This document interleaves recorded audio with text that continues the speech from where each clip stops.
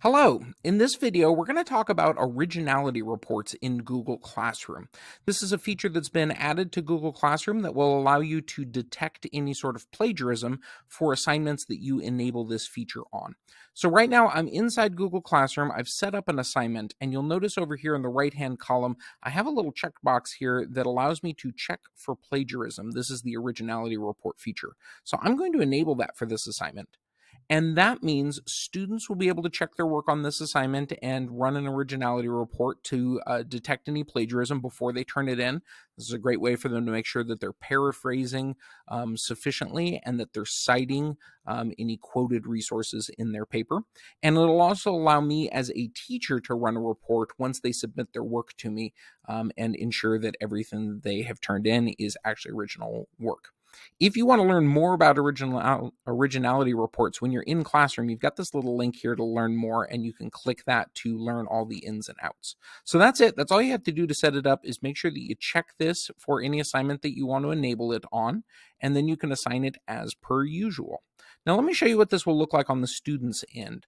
Once we have turned that on, I'm now logged in as a student. I've completed my work, and you'll notice they have an additional section over here that says Originality Reports, and they can click to run one for themselves before they turn it in. There's also this little learn more link over here. So if a student wants to learn what this means and how it works, they can click that to find additional information. So as a student, if I want to run an originality report, I just click this little run option here. It walks me through what my options are. And you'll notice that there is a maximum of 3 originality reports, or 3 times that I can run this for this particular assignment. So I can run it once, detect any plagiarism, revise my paper. I can run it again until I'm satisfied with my work as a student. So I'm going to go ahead and click run on this right now, and it will run it. And you'll notice up here it's running the originality report. And then once it's done, I'll be able to click and view it as a student and make sure that everything that I'm doing represents original work in here. So that's what it looks like on the student's end. And then once I'm done with everything, I can go ahead and click turn in, and it will turn it into my teacher. Now, perhaps most interesting is the teacher view over here. So let me show you now what this looks like as a teacher. I'm over here in my Google Classroom, and I have an assignment right here called Unit of Study Reflection. This is the one where I enabled Originality Reports. So I'm going to click it just like I normally would for any assignment. I will see all of my student work over here. And if I go to check Olivia's work and click on this right now, it will load the grading interface, or the feedback interface, just as it always does. And you will notice once this loads that there's an additional thing over here on Olivia's work. It flagged 2 passages. And so it's automatically running this in the background since I enabled originality reports in here. So if I click this little link, 2 flagged passages, it will pull up the originality report for Olivia's work. So here's her work, here's what she submitted, and you'll notice it's highlighted right here, 2 areas where it has concerns. So I click on this first portion, it shows me what the student's passage looks like, and it found a top web match on the internet that is a word-for-word copy of all this, and then it even gives me the source of where that came from. So I can see right here that Olivia just copied and pasted that information straight from the Britannica website, and then I can have a follow-up conversation with Olivia. You'll notice we've got the same thing over here. If I click this section, it now switches over to this section, and it will show me that that is another detected instance of plagiarism. So a great tool to be able to search that out. Google basically crawls the internet and figures out if there's any work that Olivia submitted that matches something it found on the internet and has not been cited, then it will flag it for us. So there's one example of what it looks like. Let's take a look at a couple of the other ones that have been turned in.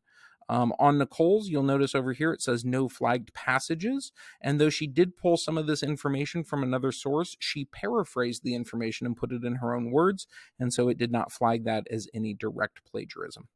If I tab over here to another student, you'll see that we have 1 flagged passage here that we can note and we can drill down into and see what that is.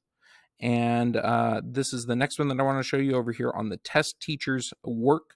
There is no flagged passages here. I'm going to go ahead and click this though, because this is the student one that we were looking at a second ago. And you'll notice nothing has been flagged here, but it did count that there was 1 cited or quoted passage. So if I enable this, it'll show you exactly which passage was cited from somewhere else. And you'll notice there is the citation in there included.